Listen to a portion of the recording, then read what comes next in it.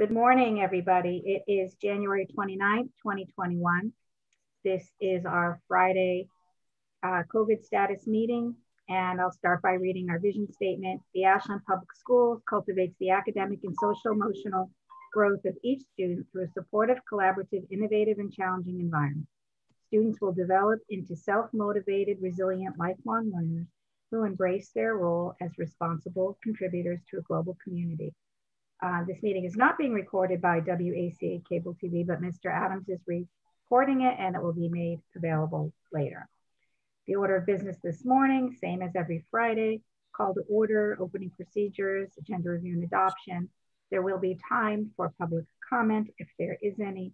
The administrative items include the COVID-19 update, phases, models of learning, status of athletics, and then we will adjourn. I will take the roll call and you guys can please just confirm that you're okay with the order of business. Paul Kendall. Here and yes. Kathy Bates. Here and yes. Mark Terry. Here and yes.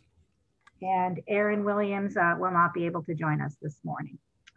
So I will start. I don't see any members of the public here, but I am going to make the request anyway, just in case somebody's hiding.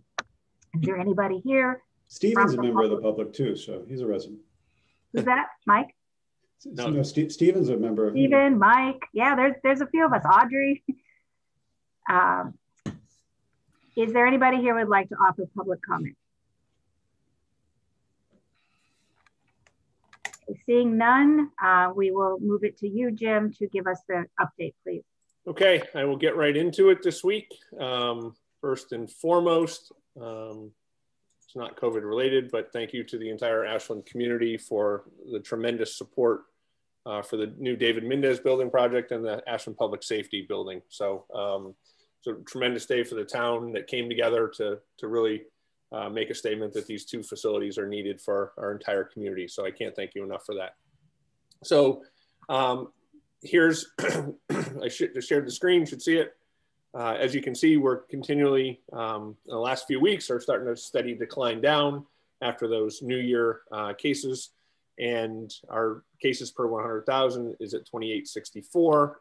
Our positivity rate is 4.35. Based on that, those metrics, the state as well as locally, we would be back in the yellow for the first time in quite a while. Which is great. But that being said, more than anything, because we look at that data daily, it's you can certainly see the trend line of even student cases. We're down to 4 since the 22nd. So it's and those cases again we're finding are transmitting typically from household members to other household members. That's where the majority of those cases are coming from. We have less kids in quarantine, 91. I wrote over here just so you get an idea, 36 of those kids are quarantined due to travel, and 55 are due to being close contacts with someone who is positive, COVID positive. We have 9 teachers quarantined, that's down from last week as well. 6 of them are quarantined because of being close contacts and 3 have symptoms.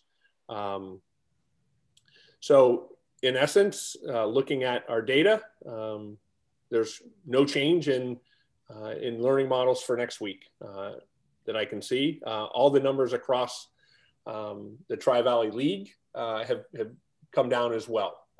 So over that Metro West area and the state, right? I mean, the state positivity rate went from 8% down to 5.5. So we're seeing that's certainly a trend across the entire Commonwealth.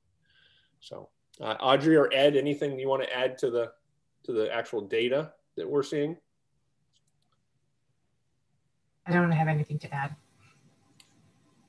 And from an athletic frame of reference, we're playing Holliston this week, which is below us. So in terms of the metrics as well, they're performing better in the COVID metrics. Questions, comments? Maybe a question for Jim and Stephen as it relates to athletics. Any word on how well things are going, how well people are adhering to the the protocols, given the sports that are active now, and just what's the status of that? I will leave that to Stephen because he's at every practice, and as well as Amy, our trainer. So Stephen, if you want to comment on that. Yeah, things have been going really well. The kids and coaches have been working really hard, abiding by all of our policies and procedures. And, now we start the games against the other communities. So, so far, so good. Stephen, are we losing any games because of other teams having quarantine, other schools? We are, yeah. Thanks for bringing that up. So we play Holliston this weekend, and Holliston has 2 of their teams are quarantined. So 2 of our teams do not have games this weekend. And then actually we also play Norwood coming up on Tuesday, Wednesday, and Friday of next week. So that'll also be before, I guess, we meet again. But yeah, there are 2 teams that are quarantined from Holliston. So Stephen, are we able to make a couple of those up at the end of the winter season? Right now, no, because we rescheduled some of the teams that we missed. I think, one of the conversations that, we can maybe have at some point is, if, for instance, Holliston has 2 teams quarantined, and there's another team in the league that could potentially pick up a game in their place, we'd in turn be playing more than 1 team per week. We could potentially do that, but we can't add it at the end because everybody has the same schedule. Yeah. So just as a foreshadowing, these will be a couple of the conversations we have next Thursday at our school committee meeting that Stephen's mentioning there about. There'll be a couple items with regard to athletics and COVID specific related, whether it's the fees, which we took off the last meeting schedule and moving it to this one, playing other teams that may not be in that bubble, if you will. It's not a bubble, but our small group, large group. And the last one would be, remind me, Stephen, senior, the ability to have senior parents come for a senior night activity. So those will all be on Thursday's schedule. Yeah.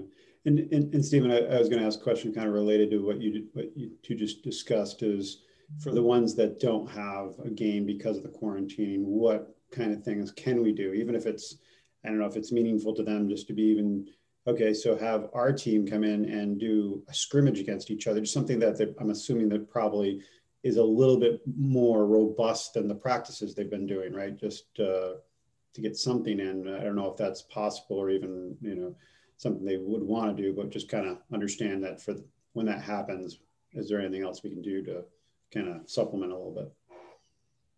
Yeah, certainly. When we did that for one of the 2 teams, we brought referees in and do a scrimmage.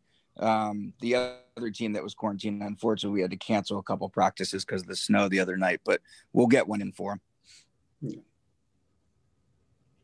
So I think that is, unless you have questions, that's really where we stand with COVID in the district right now. No changes recommended for the phases of learning. Nope. No changes for athletics other than adapting when individual teams have to quarantine for now. Any questions on the chart or the process? Just good to see yellow for a change. Right. I'm sure Audrey and the nursing staff is, decompressed a little bit. I wouldn't say fully, but a little bit. Yeah, and then we're going to have February break, which right. I'm assuming we're going to get another leap, at least in the travel policy users, which sounds good, but I know it's a lot of work for the them. nursing staff is going above and beyond there and tracking all that actively. So if there's 100 people that fill that out, it's still a lot of work for them. So sure is. Okay. Anything else? I'll take a motion to adjourn. So moved. Do we have a second?